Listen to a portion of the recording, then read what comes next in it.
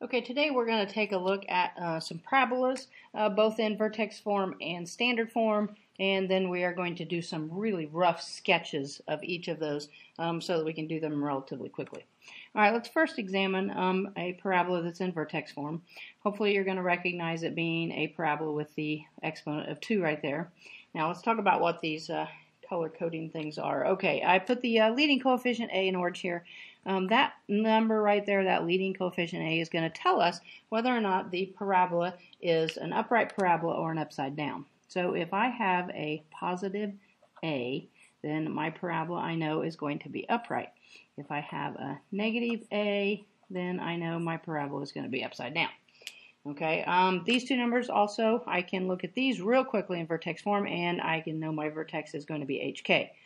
Keeping in mind here, it is showing a negative here. It'll be the opposite number here because I need a positive out, and it will be the same number that is right there for my vertex. All right, so let's take a look at one in vertex form and then just do a really rough sketch really quick. Let's suppose we've got a y equals negative 3 times the quantity x. Let's go ahead and do a minus 2 to the second power minus, let's say, 4.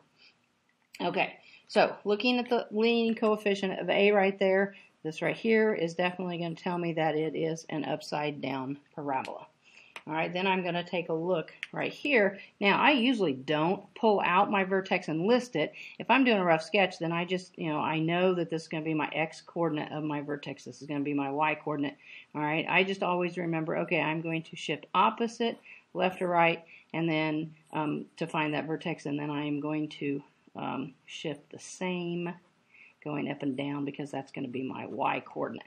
All right, so I usually don't pull out that vertex. Okay, you could pull it out, plot the vertex, and then go from there. Either way works.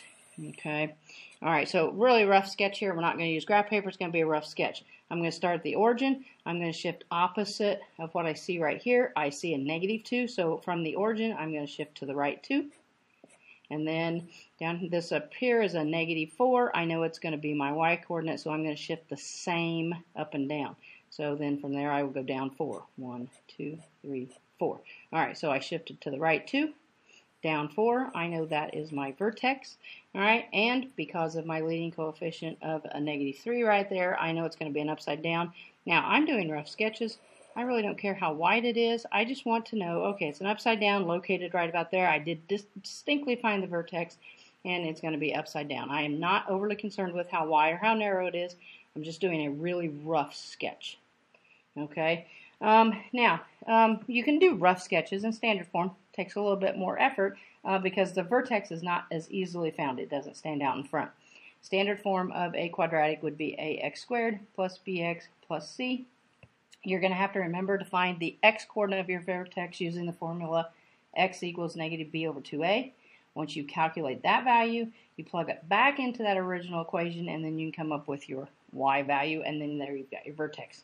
All right, so doing an example here. Let's say that we've got maybe y equals x squared plus 4x minus 1. Okay, so standard form. My coefficient, A coefficient here is 1, my B coefficient is 4, and my C coefficient there is going to be a negative 1. Okay, so I need to find that vertex before I can do a rough sketch. So I'm going to use the formula x equals negative b over 2a. So I'm going to plug in a negative 4, and a is 1, so I'm going to plug in 1 right there. That's going to give me a negative 4 over 2. That's going to give me an x coordinate of negative 2. Okay, so I'm going to remember that. Now, if I want to find the y coordinate of that vertex, I'm going to take this negative 2. I'm going to plug it back into this equation. So, y equals, plugging in the negative 2 for x. I've got a negative 2, quantity squared, plus 4 times negative 2 minus 1. Doing a little bit of arithmetic here. Negative 2 squared is going to give me a 4, minus 8, minus 1. Continuing to simplify, negative 4 minus 1. That's going to give me a y of negative 5. All right, so with those two values, I've got a y of negative 5, and I've got an x of negative 2. I have now, after all of that work, finally found my vertex to this parabola. It's going to sit at -2, -5.